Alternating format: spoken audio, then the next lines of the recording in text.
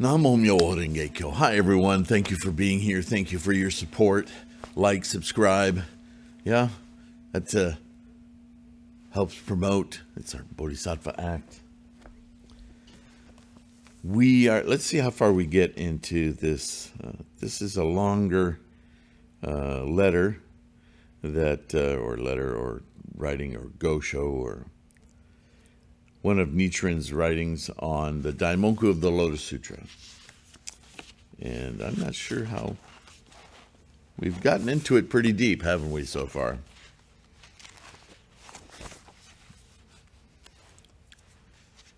Let's see. I don't know that it's important, but to know. Yeah, we got a couple more videos to go here. Anyway, we're going to continue with his discussion on our tenacity, our practice, our Daimoku, daily Daimoku, to train our minds to stay either in Buddhahood or Buddhahood adjacent, right? Keep it close by, because nobody knows what's going to happen during our day. Sometimes explosions of karma, sometimes doubt, whatever. If our mind is trained to keep that Buddha nature, that Buddhahood close by, we can gain perspective, help us through, instead of caving in and struggling so much, right? The passage in the Nirvana Sutra cited above says that just as all rivers and streams twist and wind, so too are women perverse and devious. Remember what you were talking about.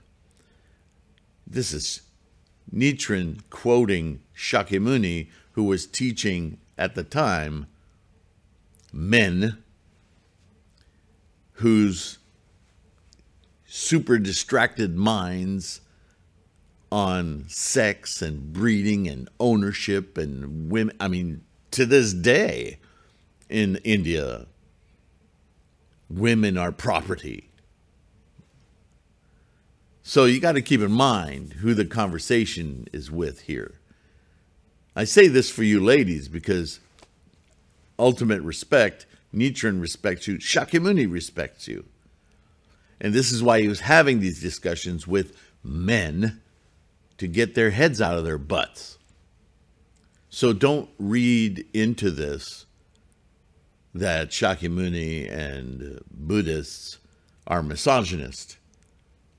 Quite the opposite. Shakyamuni caused tremendous upheavals in his lifetime for myriad reasons, not least of which that women could attain enlightenment. What? Yeah. So, please understand the context here, right? Because water is a pliant substance, when its path is blocked by some hard object, such as a rock or a mountain, it will split into two streams or turn aside, flowing now this way or now that. Women are the same. Their minds are soft and weak. Though they may believe that a certain course is right, if they come up against the strong will of a man and find that they are blocked, and then they will turn in some direction quite different from the one they originally intended. Now, obviously, to a man that Shakyamuni is talking to, this is befuddling. Women, oh, they're so volatile. But you could also read that as, yeah, a woman doesn't waste her time with something in her way. She finds another way. That's quite an amazing quality, isn't it? Something men might do well to learn instead of pounding their head in one direction. Oh, maybe there's another way to do this. Again, though you may trace pictures on the surface of the water, nothing that you have drawn will remain. Women are the same, for lack of steadfastness is their basic character. Now that's a different statement. See that? The positive, negative? Yes, it's good to be malleable and be able to, but if your malleability becomes the goal in itself, then you never really are going anywhere. You're just getting tossed around by the wind, or as I've described before, falling through life, waiting for stuff to happen just so you can dance through it. There's no consistency. There's no resolve. There's no aim. So that's true for both men and women, but women have that strong tendency, right? I'm not pointing fault or assigning blame. I'm just saying that's a feminine quality. Chthonic. Women are the same, for lack of steadfastness. Hence, they will think a certain way at one moment, and then a moment later has quite a different view. Right? It's legendary. Women changing their minds all the time. It can be a good thing, but when it becomes a thing in itself, it is not a good thing. But the basic character of a Buddha, is honesty and straightforwardness. Hence, women, with their devious ways, can never become Buddhas. You see how this is the early idea, the Indian caste system, the misogynistic interpretation. Women are doomed to the 5 obstacles and the 3 types of obedience. Hence, the Silver-Colored Woman Sutra says that even if the eyes of the Buddhas of the 3 existences were to fall to the ground, no woman could ever attain Buddhahood. Great Perfection of Wisdom says that one could sooner catch the wind than grasp the mind of a woman. Now, hang on, ladies, don't get insulted.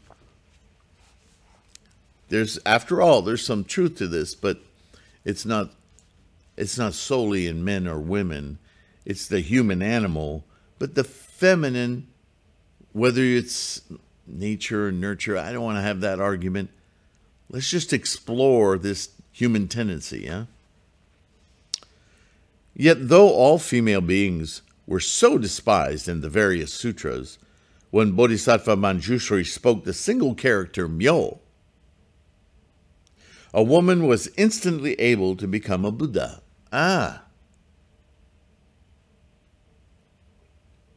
So extraordinary was this occurrence that Bodhisattva wisdom accumulated, the foremost disciple of the Buddha many treasures in the world of the treasure purity, and the venerable Shariputra, who was known among the thus come one Shakyamuni's disciples as the foremost in wisdom, protested.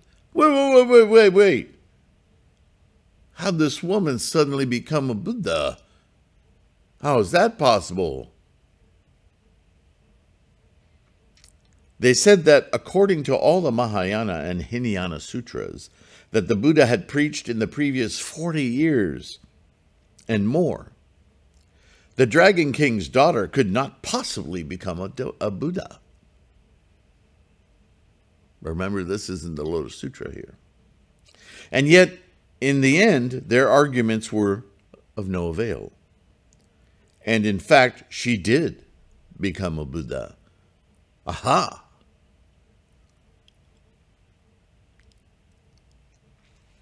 Thus, the passage in the Buddha's first sutra declaring that women, quote, can destroy the seeds of Buddhahood,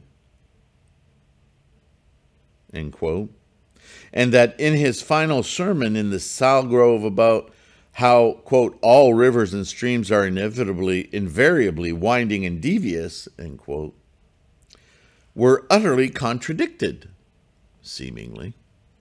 And the views were utterly contradictory, and the views reflected in the Silver-Colored Woman Sutra and Great Perfection of Wisdom were proven to be nonsense. wisdom accumulated, and Shariputra were obliged to still their tongues and shut their mouths, while all the human and heavenly beings present at the great gathering where the Lotus Sutra was preached pressed their palms together in an excess of joy. All this was due entirely to the virtue of a single character, Myo. What does that mean? Remember what Myo, just like all the characters of the Daimoku, and every one of the 69,384 characters, can't believe I remembered that number, in the Lotus Sutra, which represent the countless 84 or 80,000 teachings. That depth of understanding, that depth of context, that depth of profundity that we invoke when we chant Namo Myo Renge Kyo. Just one character, what it represents is so profound that whatever earthly obstacles in the mind to Buddha-ness, whether you're man, woman, any sentient mind, even what was considered at the time the most impossible, women, there's no sex to Buddha. There's no genitalia to Buddha. There's no limitation of life experience to Buddha. Buddha-ness is Buddha-ness, and therefore accessible to all life, all phenomena, in fact. Petty politics of misogyny or what pronoun you call yourself, that's just samsaric politics, monkey minds. It's bullshit. The important thing is your capacity for the entire potential that is life, that is the entire universe, that is instantiatable moment to moment in your freight train of karma, along with all the other freight trains. Buddha-ness is the one consistent pinnacle of life and existence and experience. There's no sex or politic or culture or language to that. It just is. The top of the mountain is the top of the mountain, whatever your accent, nationality, sex, it doesn't matter.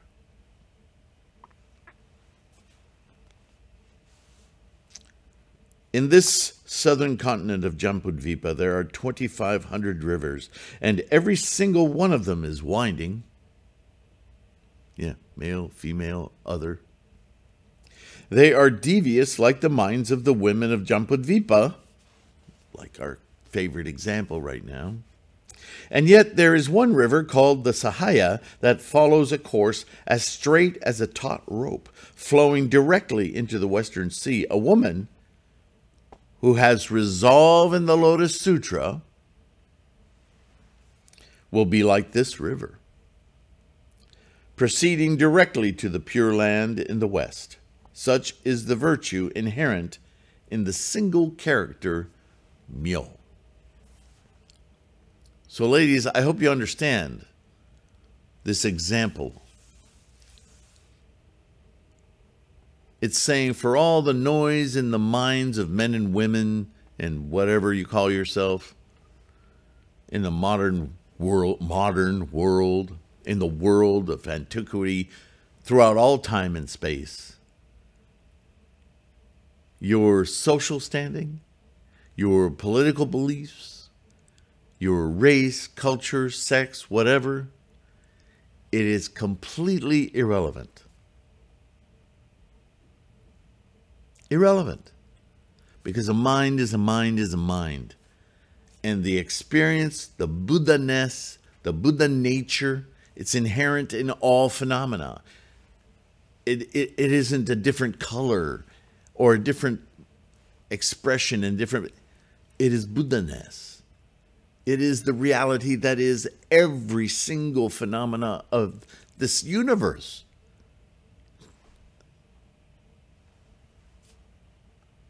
All of the rest is just samsaric propaganda.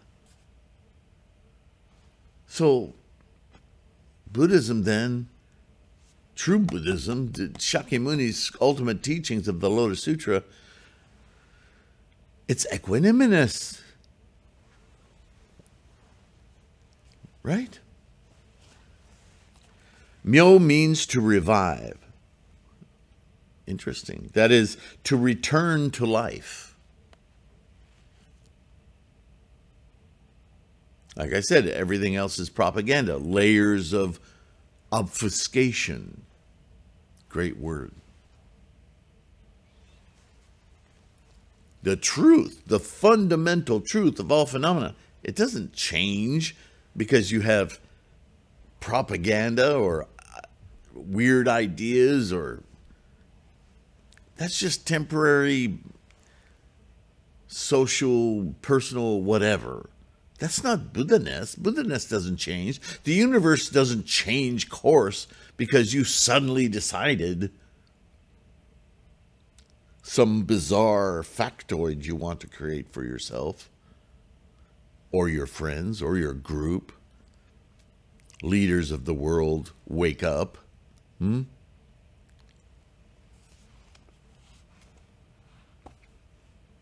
For example, it is said that though the chick of a yellow crane may die, if the mother crane calls the name of Tsu'an, then the dead chick will come back to life.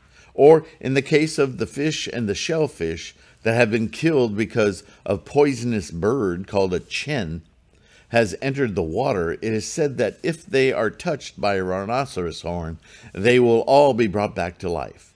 Now, these are fanciful old folklore stories from the expedient means, but I think you can understand that rather than taking those things literally, these are stories of folklore that have this example of stamina, of steadfastness that overrides all of these other temporary conditions, obstacles, struggles, that in the face of the truth, they're minimal. You still go through them, but when you put them in proper perspective, they don't have such a hold on your every breath, yeah? Similarly, persons of the two vehicles, Ichantikas, and women were described in the sutras as preceded the Lotus Sutra as having scorched and killed the seeds that would have allowed them to become Buddhas, to attain enlightenment, right? Stubborn people, Shravakas, Pratyagabuddhas, Arhats, and women. They're too much, their minds are too messy to ever get the clarity of Buddha-ness. Right? These are the early teachings. Why? Because Shakyamuni had to slap some heads around, not literally, but say, this is the situation you guys are in. Please take seriously the effort required to get out of that messy mind of yours and invest, feel convinced that there's a better mind in you already there. It's just clouded by all this bull crap. Right? But by holding fast to this single character, myo, they can revive these scorched seeds of Buddhahood. Because they're still there. And so that kind of says that the scorched seeds require that you continue to scorch them. If you stop scorching them, they'll come right back up. Right? But that's not how we think. We think once something's done, it's done. You've forgotten. Moment to moment, birth, death, birth, death, birth, death. Everything's in transitions constantly.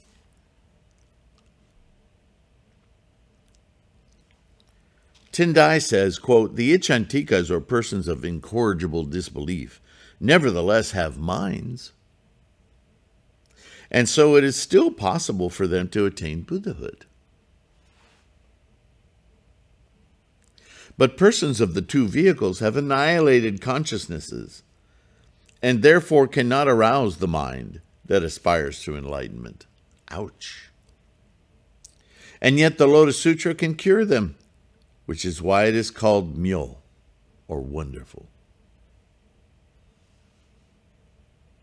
And you know what that makes me think of? I'm living in the Bible Belt in the United States. And I don't know if it's fair to call it the Bible Belt anymore because, yeah, there's a lot of old-time religion here.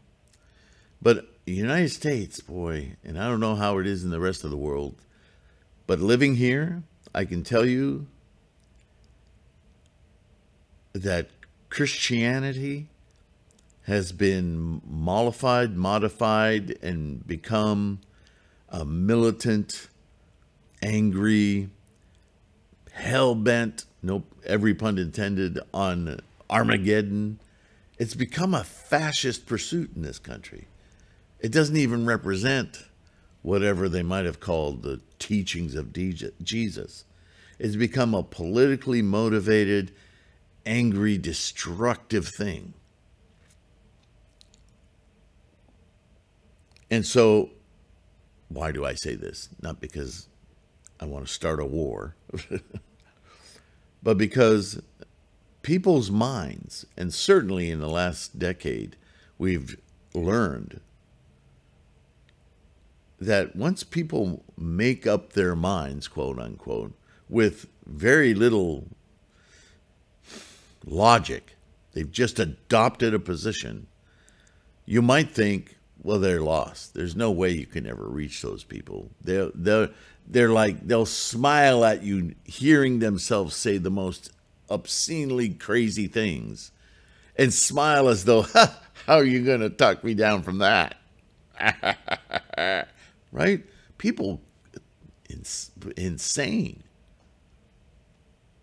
How can you save those people, Sifu? How can you talk to somebody who's so declarative in their scorched seeds of Buddhahood? How can you possibly? Well, here it is. Namo Myoho Renge Kyo. Namo Myoho Renge Kyo. You ever heard that? What? Namo Myoho Renge Kyo. Can you say it?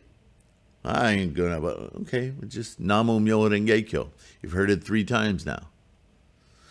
When you're interested, if you're interested, whenever you're interested, look me up. Come talk to me. In the meantime, I'm going to avoid you like the plague. Well, you don't say that, but right? For your own health and welfare, stay the hell away from it. You don't want to get into a war with somebody like that because they have nothing to lose. But the point is, myo. Myo.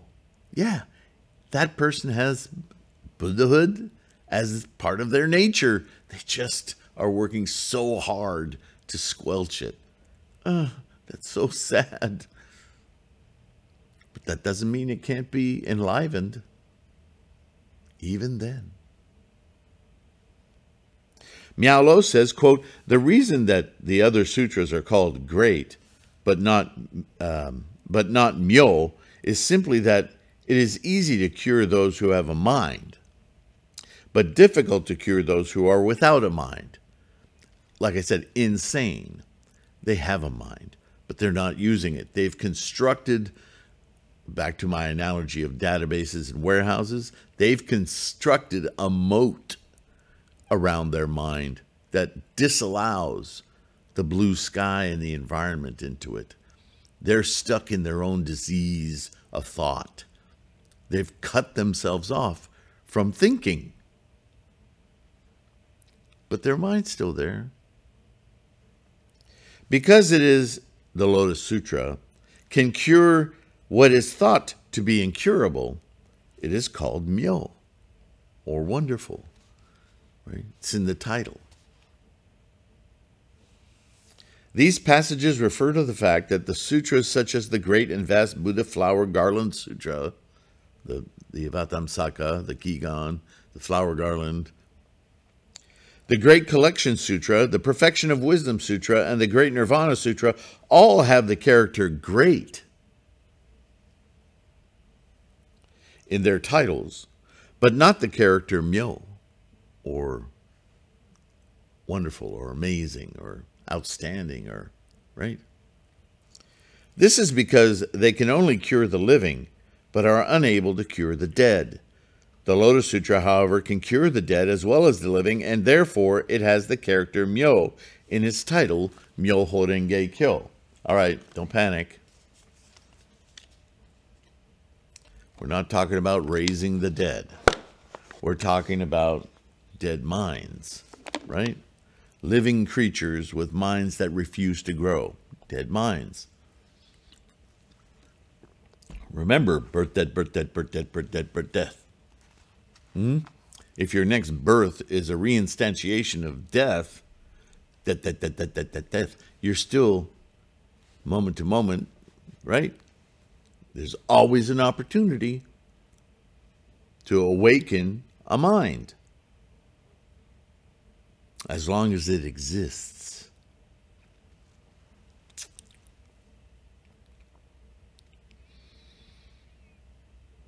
Thus, with the other sutras, persons who should by rights become Buddhas cannot do so. But with the Lotus Sutra, even those who would ordinarily find it impossible to do so can attain Buddhahood, not to mention those for whom it is relatively easy. This being the case, in the time since the Lotus Sutra was preached, there ought not to be a single person who adheres to the other sutras. It shouldn't be. It should be obvious, painfully so. Let alone those who would misinterpret and use the Lotus Sutra for their own gains. Ugh. Now the 2,000 years of the former and middle days of the law have passed, and we've entered the latter day of the law. In such an age, it is 100,000, 10,000 million times more difficult for ordinary people to attain Buddhahood or rebirth in the Pure Land than it was for even the persons of the two vehicles or Ichantikas who lived when the Buddha was alive.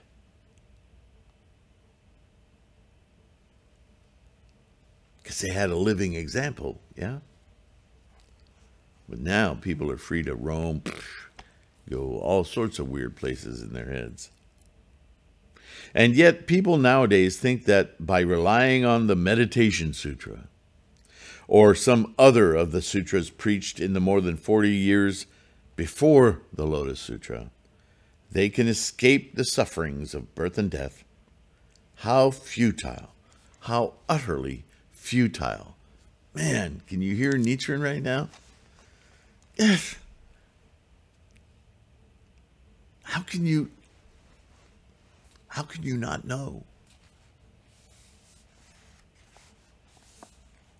Women, whether they live at the time of the Buddha or in the former, middle, or latter day of the law, cannot attain Buddhahood through any teaching but the Lotus Sutra. No other teachings will get you to Buddhahood, because those teachings didn't provide for that accessibility. They don't have myo. They don't have the ultimate awakening formula. Myoho Renge Kyo. They don't have it. Therefore, in those very teachings, you are limited. Why are you following a teaching that limits your attainment? Well, why would you do that?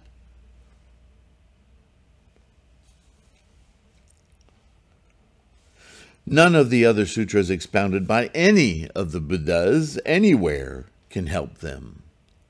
The great teacher Tendai Chiche who heard the Buddha's teachings at Eagle Peak and later attained an awakening in the place of meditation, he stated unequivocally, quote, "The other sutras only predict Buddhahood," so on and so forth, "for men, but not for women. This sutra predicts Buddhahood for all," end quote.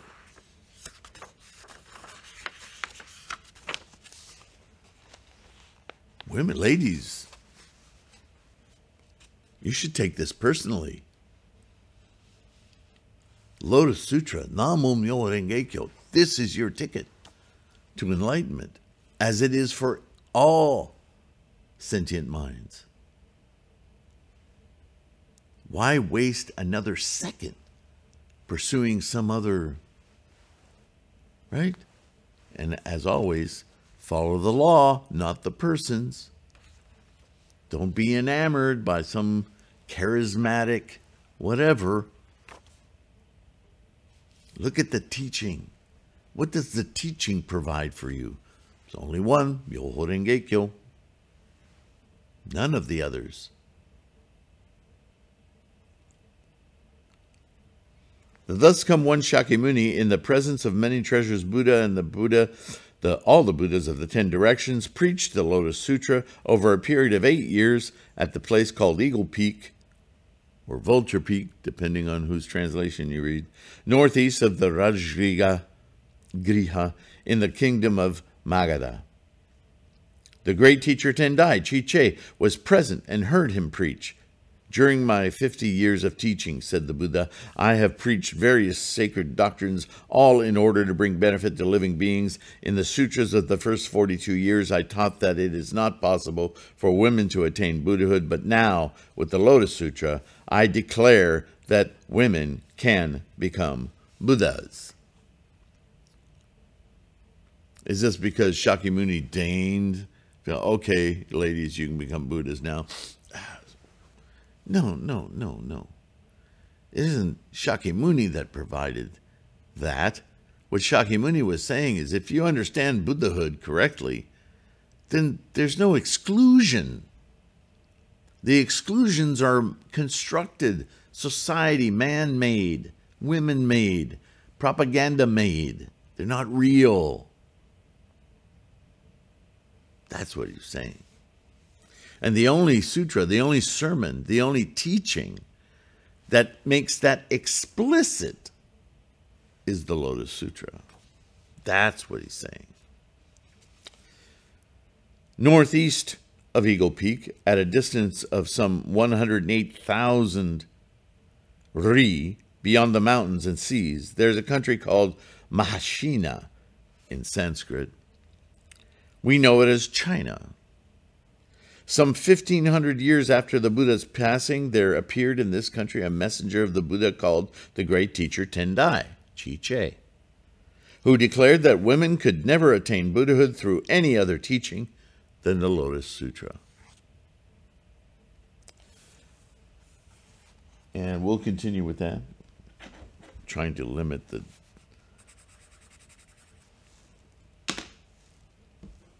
time of my videos, so I don't, you know why.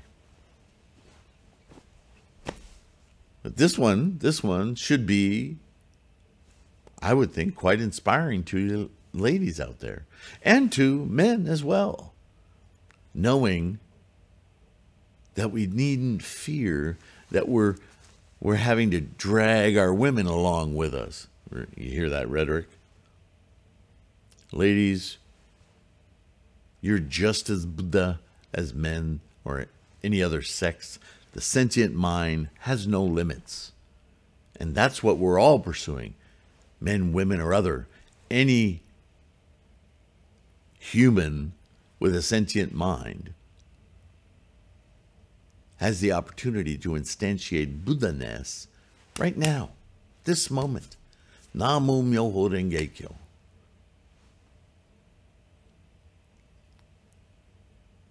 The more you study, the more you chant, the more real that experience becomes. You feel it. You feel it. It's guaranteed. no exclusions. How amazing is that? How magnificent. There's nothing else like it I've never found. Everything else I've ever studied in my life is about exclusion. Not Lotus Sutra Buddhism. Namo Myoho Renge Kyo. Thank you for being here. Thank you for your practice. Keep that going. Right? Immerse yourself in it.